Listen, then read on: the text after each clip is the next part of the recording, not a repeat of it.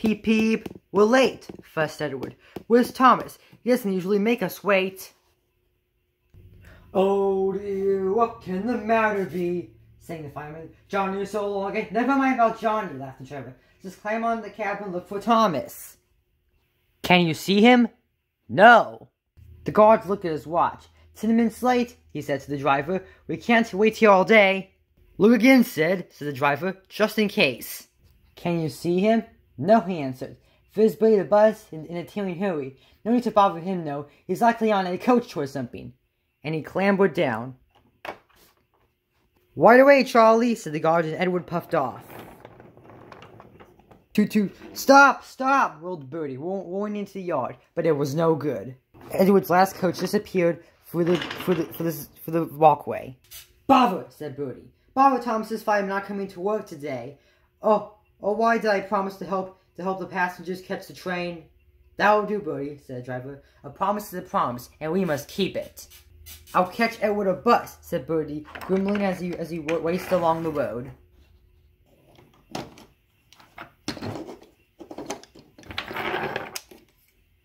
Oh, my gears and axles, he groaned, towing up the hill. I'll never be the same bus again.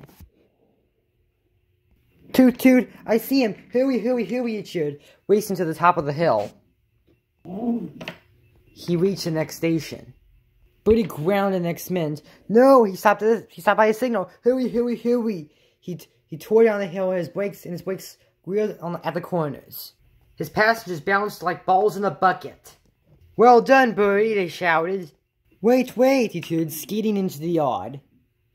It was just in time to see the signal drop. The guard waved his flag, and they were puffed out of the station. His passengers rushed to the platform where it was no good, and they came bustling back. I'm sorry, said Bertie unhappily. Never mind, Bertie, they said.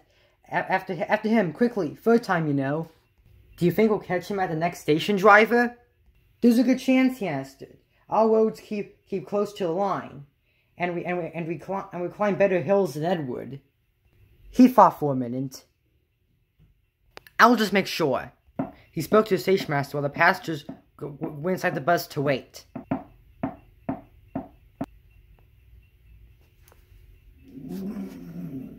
This hill's too steep, grumbled the coaches as Edward snorted in front.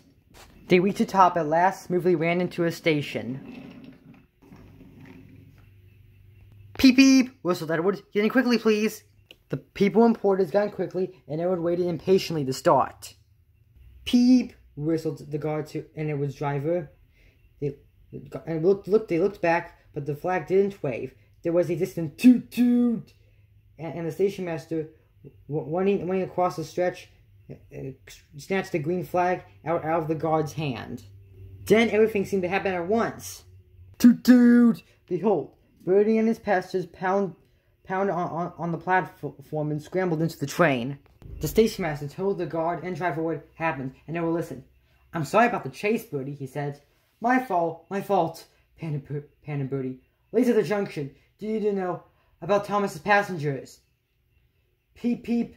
Goodbye, Bertie. We're off, whistled Edward. 3 cheers for Bertie, called the passengers. They cheered and waved until they were out of sight.